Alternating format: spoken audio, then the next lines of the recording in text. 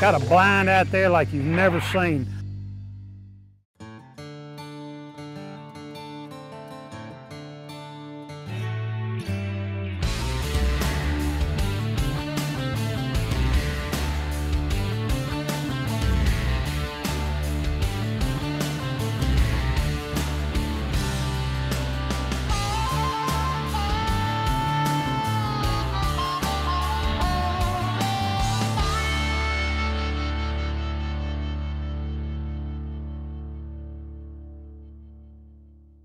Folks, on today's show, we're going to be just a little bit south of Memphis, Tennessee, up in Tunica, Mississippi. Now, Tunica used to be just a big old open cotton field, nothing there, no people. They turned it into a gambling mecca up there. But one of the things that it is, it's the home of the duck hunting legend, Nash Buckingham. Nash hunted there most of his life in an area up called Beaver Dam Lake. Now, Beaver Dam is something that everybody, every duck hunter, especially an enthusiastic duck hunter, one that likes the old traditions, the old ways, it's something you want to mark off your bucket list. So come on, join up with us today. We're going to head up the Blues Trail, Highway 61, up to Tunica.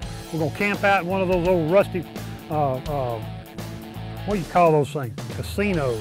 We're going to be in the casino. We're going to be living large for the next couple of days. We're going to be hunting with Tommy Akins, a buddy of ours, going to Beaver Dam Lake, Beaver Dam Hunting Club, eating at the Blue and White Cafe. It'll be something to see. Y'all come on, join us. So I'm heading to the Monroe Airport to pick up Nitro Nate Metcalf, our cameraman. He's a Tennessee Vols fan, by the way. We're gonna drive through I-20, hit Vicksburg, Mississippi, head up 61 down the Blues Highway.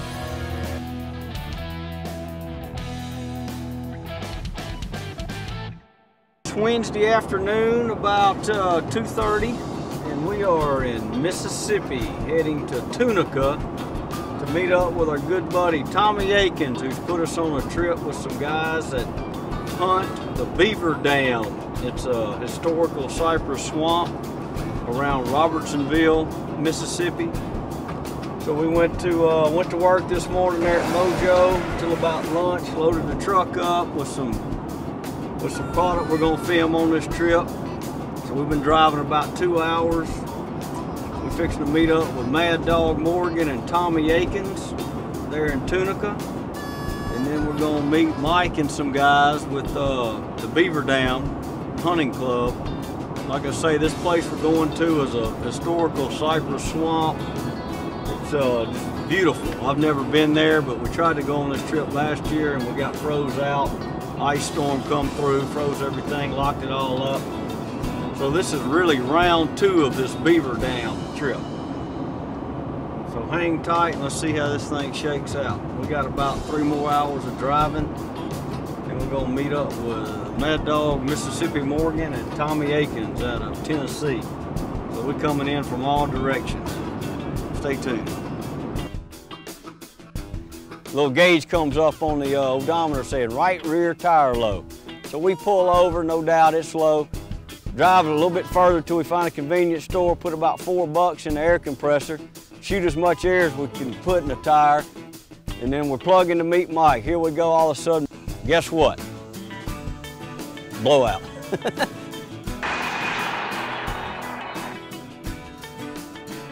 So we get our flat fixed, we're about an hour and a half late. We pull up to Harris, we're meeting Mad Dog Morgan and T-Bone, Tommy Akins, who set us up with this hunt, by the way. So we check in, get all our gear inside. Did you take that hook off that door? I don't know. I don't know about in your room and kidnap you. Kidnap me? Yeah. They bring me back. We slide over to one of the casinos to eat us a good buffet at Paula Dean's. Y'all may have heard of her, she's not doing well right now. Folks, we got up next morning and went over to the Blue and White. Now this is where all the guides and the outfitters meet up every morning. Chuck Smart. Joey Hale. Hey man. Good to meet you. Chuck. Lamar Boyd. Mike. Joey Hale. Buckingham ate here. They'd go in and get a cup of coffee, some of them big old cat head biscuits, drink 10 or 15 cups of coffee. Man, that's good blue and white coffee. That's old coffee. That coffee's been around since 1937.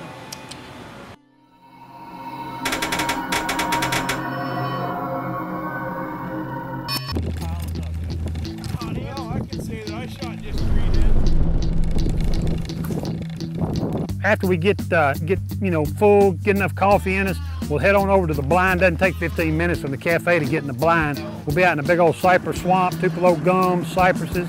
Got a blind out there like you've never seen. Big old huge blind. You drive your boat right up under it. Get out in there. They got a kitchen down on one end, cooking coffee, cooking up some breakfast, and it won't be long before we're gonna be whacking them mallards.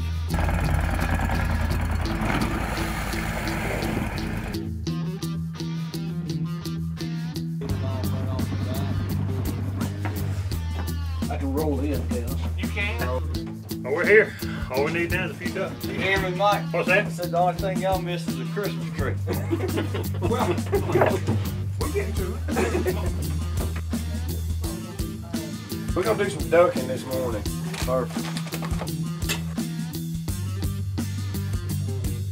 One main channel would control a mallard machine. This channel you can have 3 or 4 Mojos on it. They've got a off time, a run time, and a speed cycler on it.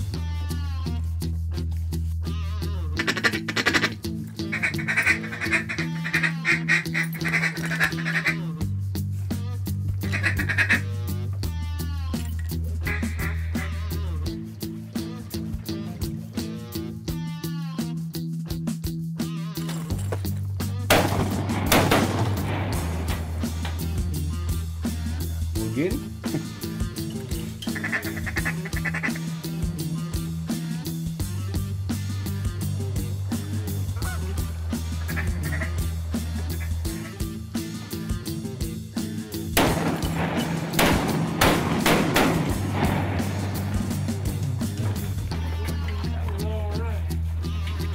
Good old gadwall shoot there.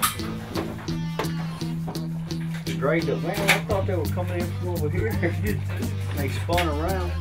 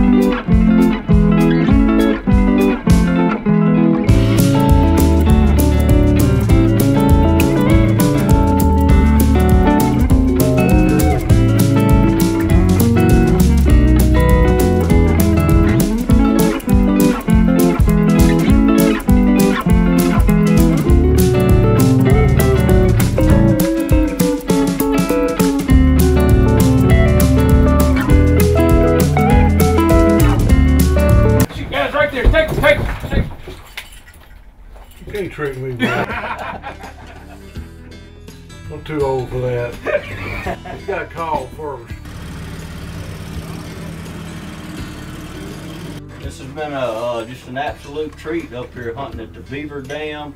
What is it? Beaver Dam Lake, yeah, Beaver Dam Hunting Services. And you know, we get an opportunity to travel all over the country with Mojo TV, and you know, we were scheduled to come up here last year, and what happened? Tommy set it all up. Yeah, the water got too high and scattered all the birds. And then I think the ice storm, so we put it off. But this year we were able to come up here and say it, hunting all over the places we have.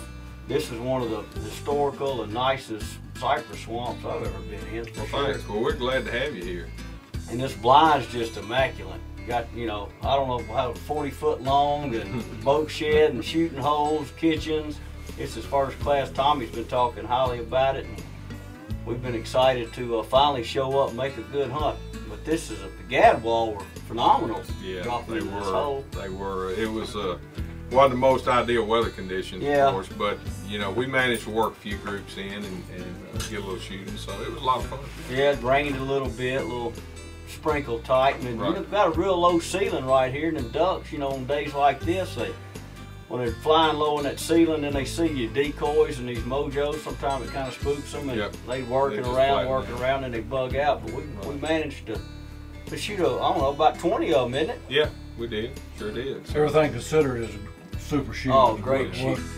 We finished up this hunt, got finished up, went back to the house, cleaned the ducks up, got us a good lunch, and Tommy wanted to take us over to this museum right on the banks of the Mississippi River.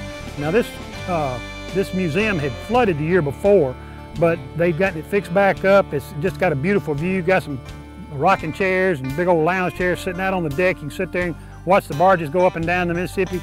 We went in there and they've got the whole history of the Mississippi River. Show you just what it was like, some of the people that lived on the river, the Indians. They've got videos, they've got just movies, they got displays. A lot of the wildlife that lives up and down the river. They got an aquarium there, it's got the fish in it. Blue cat, tabby cat.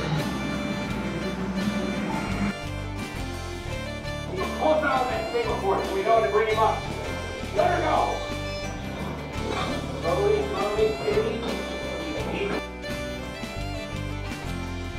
Something that was pretty exciting to see. I know this is Mississippi Tourism Bureau has got a lot to do with this, and Tommy works with them real close. He just wanted to show us what Mississippi has to offer. Good stuff here.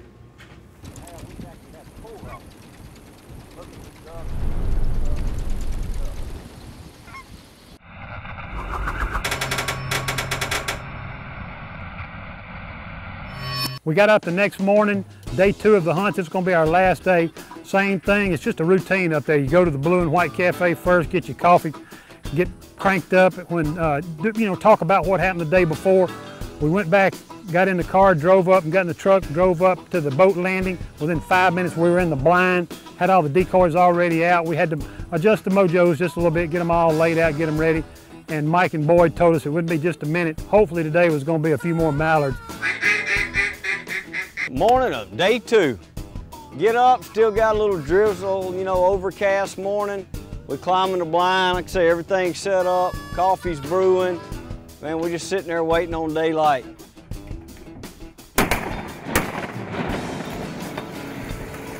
T-Bone? Killed them both. You're all over it, dude. I never fired a shot. Man, hunting with you, old fella, ain't got to buy many shells.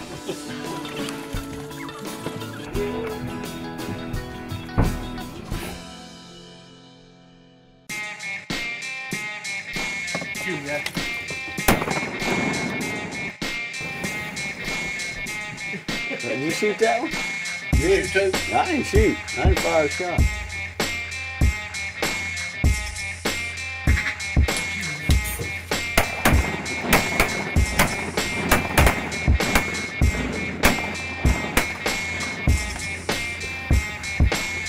That was it? That was the second bunch of the higher ones. Wow. We'll take it. Man, ducks were kind of spooky.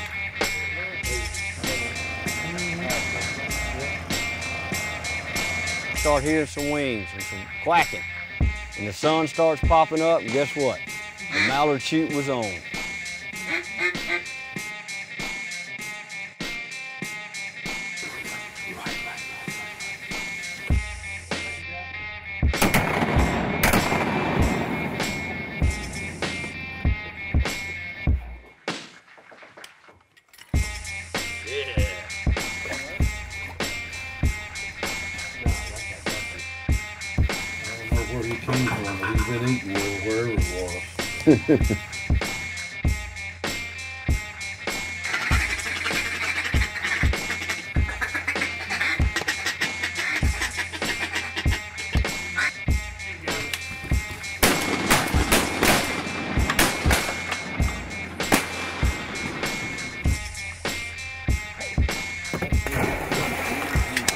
Kaboom. Bam.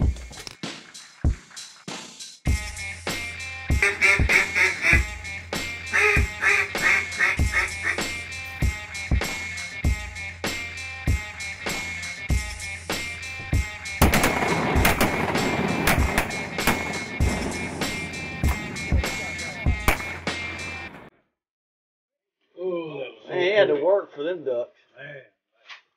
Man, that was beautiful.